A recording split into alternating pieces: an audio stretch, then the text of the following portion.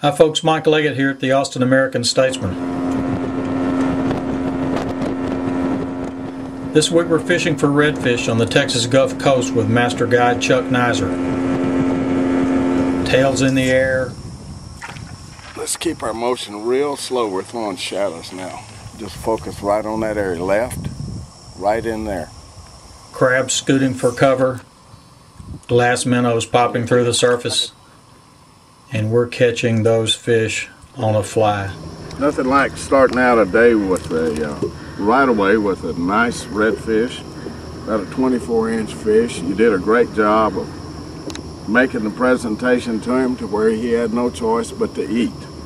A great fly rod species, and you did a great job.